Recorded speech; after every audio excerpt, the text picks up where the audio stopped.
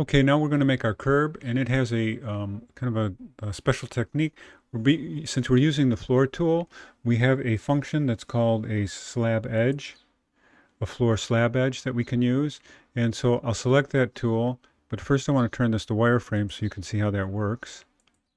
So if I come and touch one of these surfaces and click it, you'll notice now it's added this little bit of what they call a thickened floor slab. And we're not actually going to use that because what we want to use a technique to create our curb or our curb, the same tool but to make our curb. So I'm going to select the slab edge, and I'm going to go to Edit Type, and I'm going to duplicate this, and I'm just going to call it the curb.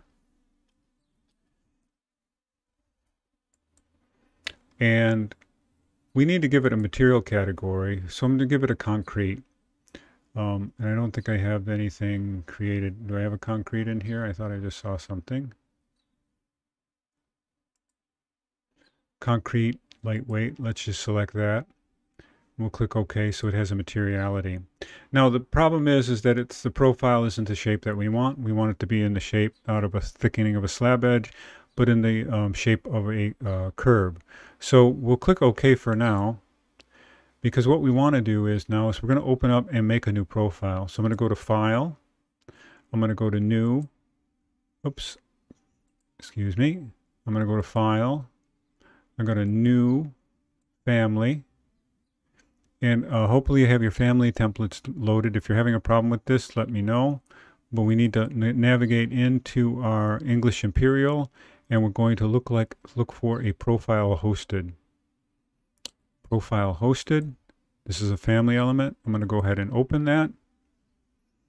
And right away, I'm going to save it with a name. So we'll do a save as. And I'm going to save that in my same folder, and I'm going to call it curb profile. It's important it has a recognizable name because we're going to be importing it into our other document. Okay, so that insertion point is going to be at the top corner of the sidewalk. So we're going to go ahead now and start drawing a profile, a shape.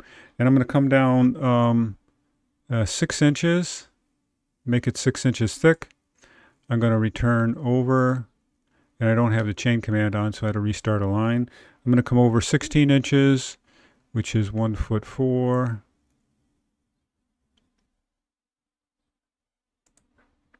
And go up, and I'm looking at my notes. 2 inches, back a foot.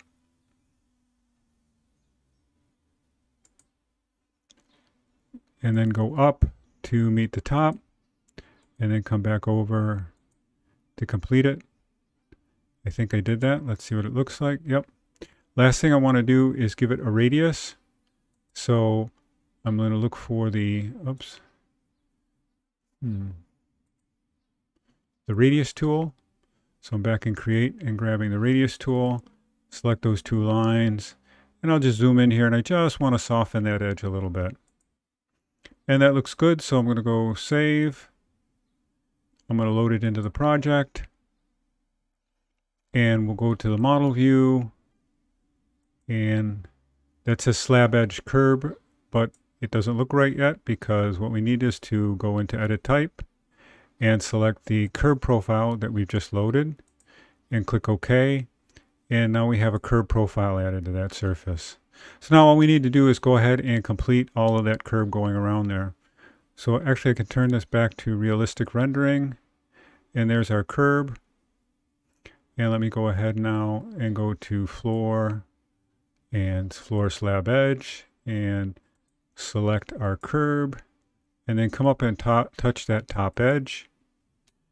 And I'll scroll on down here until we come to these edges and just kind of finish that off. So now we have a sidewalk, a curb with it, and a road surface.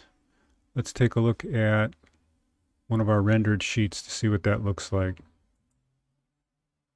All right, so now we haven't had to do anything with updating our output, but here we have now, if we zoom in, we have our curb, our sidewalk, and our roadway added to our drawing. So it's not starting to look really quite nice.